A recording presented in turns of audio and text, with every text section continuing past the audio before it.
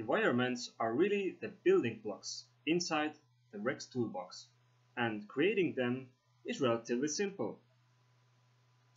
When opening the Environment tab and clicking on the new environment, you basically have two options. One is to automatically generate the rooms, and the other is manual. Let's first watch how we create rooms automatically. You have a few options. First is the number of rooms you want to use. This can be from 1 to 10. Let's start at 5. Below that is the option to choose the sizes of rooms you wish to use. Let's say we're happy with this choice, and now to generate the rooms, just hit build. This already looks quite good, but let's say that we're not really happy with this specific layout, so we want to try again and again.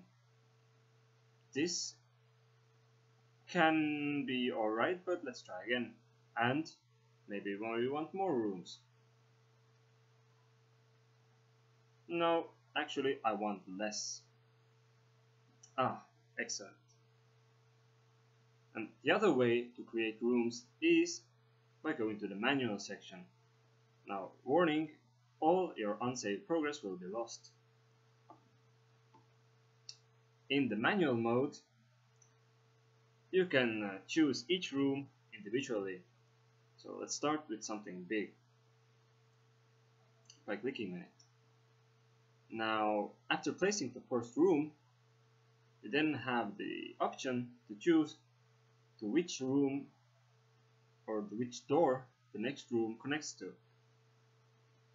So you can really build these intricate mazes out of these separate rooms, and you can change the sizes and just continue building.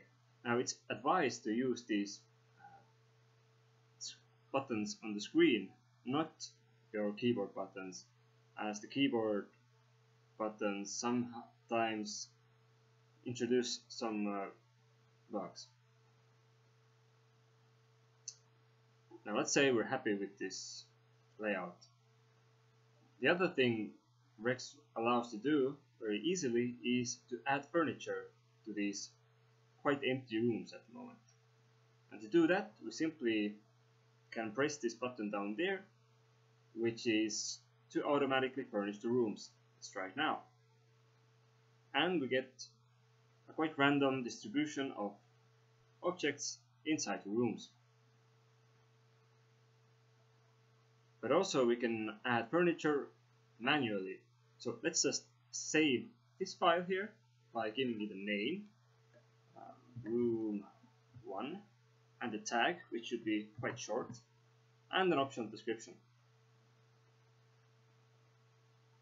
And now let's go back to the automatic generation and show how we can add furniture manually. So let's just find a good setup. Yeah, let's say I want this room, and I'm gonna start with adding automatic furniture. Then I'm gonna save it. It's gonna be room number 2 with a tag number 2. And now I'm gonna click the Save and Edit in 3D button, which will take us to the 3D editor. Inside the 3D editor, we can easily move around using the arrow keys or the WASD keys. And once we have our object in sight that we want to transform or move or scale, we just click on it with our mouse, and we have some different options to, for example, change the position using our arrow keys, or the rotation,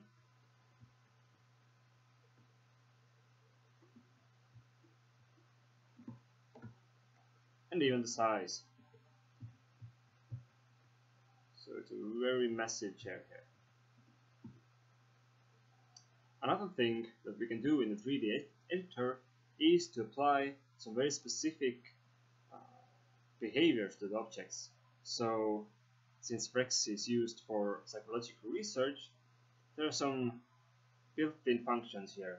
For example, to study change blindness, there are some common behaviors that the objects in the change blindness experiments exhibit, such as the flicker paradigm basically shows the objects once and then hides it and then reveals it again when the person is not looking at them. You can test it out. So this is how it would look, but it will only change when the person is not watching at the object. So let's save it right now and then move on to the actual building of the experiments, which happens in a different part of the VREX toolbox.